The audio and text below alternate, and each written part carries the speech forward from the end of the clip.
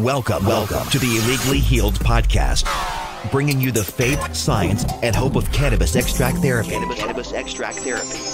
And now your host, Kevin Quinn. Hello and welcome to the Illegally Healed podcast. My name is Kevin Quinn, and today's show is going to be a great one. We've got an amazing guest on the show for you and a little bit of amazing news to bring to you as well. First, the news on Monday.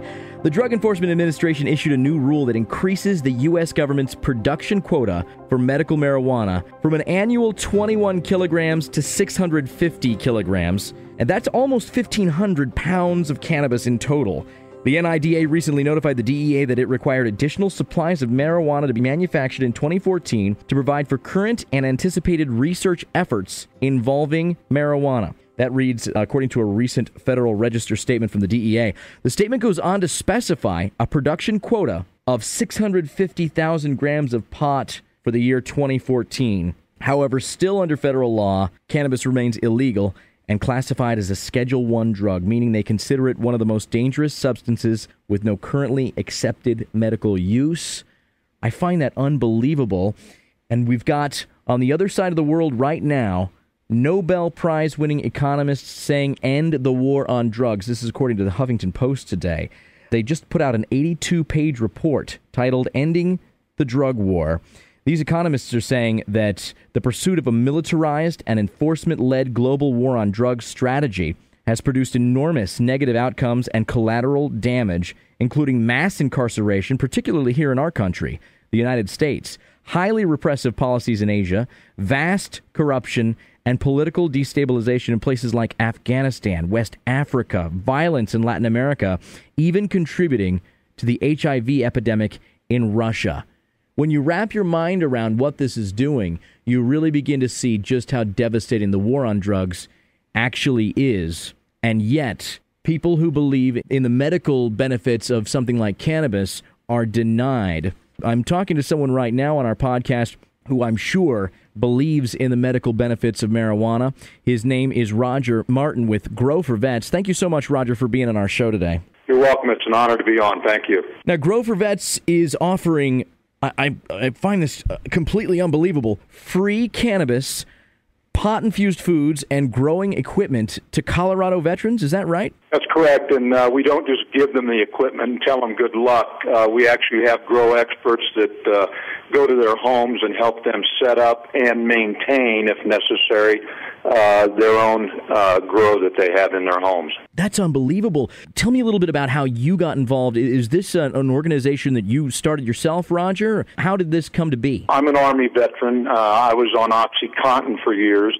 I had always thought marijuana was a terrible drug, and have 6 kids that were all athletes and, not involved in drugs. And so, anyway, long story short, medical cannabis, when I lived in California, had a great deal to do with me being able to stop taking 180 milligrams a day of OxyContin as well as Ambien at night, which allowed me to sleep for about 3 hours a night.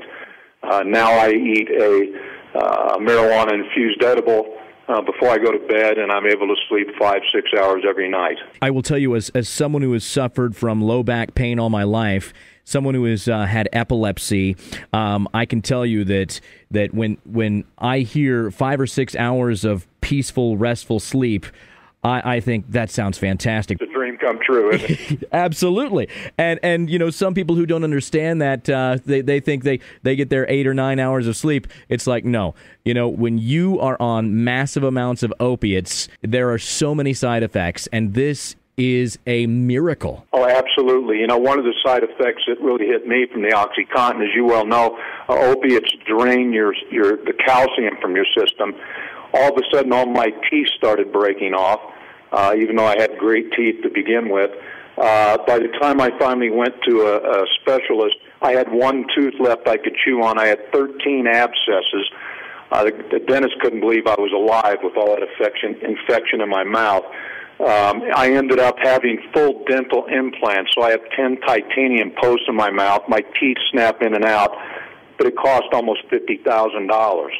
I mean, that's another side effect of OxyContin, which I call oxy-poison, actually. But it's true, and not to belabor the point, but the side effects of that drug are horrible, and there are so many, I'm sure, military veterans going through the same thing, not just the ones that have been injured and are on these drugs, but also the ones suffering from post-traumatic stress. And we've seen the effects of cannabis in helping those people as well. Absolutely, and that's actually, to get to the rest of the story, Kevin, on the question you asked me about how Operation Grow4Vets was born. I have a German Shepherd pup that I take to a training facility, and I met an awful lot of young veterans who were there training their service dogs, most of whom had PTSD, TBI, all who had chronic pain. Some have MS, some have epilepsy, developed later in life. What they're getting is massive amounts of drugs from the VA. We've received over 200 emails today, just on our first day that we launched, that we've been in operation since January, but we really just made it public today. I can't tell you, I mean, some of them are just heartbreaking. One's a guy who was on 20 medications from the VA, was able to use marijuana to get off all of those medications. Now he feels great, but the problem is, even though he lives in Colorado, no one will hire him because he uses marijuana, but they'd be happy to hire him if he was on OxyContin or morphine. I mean, it's absolutely ludicrous. That's how screwed up the system is. I agree with you wholeheartedly. Some people say, especially the conservative side of things, they say marijuana is a gateway drug. Well, it sounds to me from the people that use it medicinally that it really is a gateway off of some of these horrible drugs. People are using it as a gateway to get off of things like the opiates and the morphines and things like that so that they can actually lead a healthier life. Well, and that's the point. The VA's philosophy, and I don't blame the doctors. It all comes from the politicians and the administrators, I feel. But their philosophy to me seems to be, let's keep these guys in a drug-induced stupor and, just hope for the best, and whatever happens, happens. Marijuana should not be a last resort. Marijuana should be a first resort. Why give somebody drugs that could kill them as a first step when you could give them something that's harmless as a first step? And if that doesn't work, you've always got the other option. Roger, walk us through a couple of quick things. How many veterans are you helping right now? How many guys are a part of this? Well, again, we've been private until today, so the actual number that we've been helping is around 30. So we started in January. But again, today, and again, I have not. This was as of about 4 hours ago, because I've been doing television interviews and stuff, and I haven't had a chance to check. But as of, we had over 200 veterans sign up. By 9 o'clock this morning, we put our press release out at 11 last night. By 9 this morning, we had 100. So obviously there's a need out there. Most of them send a little story with the sign up. I mean, it's incredible. Another guy's 60% disabled, has a young son, no wife, can't get a job, hasn't had a job in a year and a half. He's trying to feed his young son on a 60% disability from the VA. I mean, absolutely ludicrous. And our heart goes out to those people and when we hear those stories. What does it take to qualify for your program? Well, to qualify, right now we only operate in Colorado. Our legal team is working on, what states we can operate in legally, because as you well know, some of the marijuana laws, the medical ones especially, are pretty restrictive. In Colorado, we're fortunate that we passed a constitutional amendment, Amendment 64, which allows a lot of latitude for not just what we do, but what other people are allowed to do. We operate strictly under Amendment 64, not under the Colorado cannabis law. As a matter of fact, last week, the committee in the Colorado legislature voted not to put PTSD on the list of acceptable conditions for which you could get a medical marijuana card.